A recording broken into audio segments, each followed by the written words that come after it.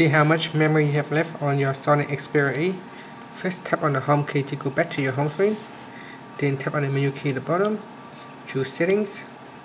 From here, simply go down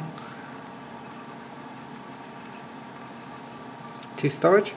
So go down to the device section and tap on storage.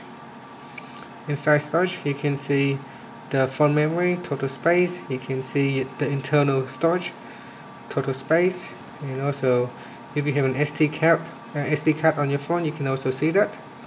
At the moment, the total storage size for the internal storage is 2 GB, and the total space for internal phone memory is 739 megabytes.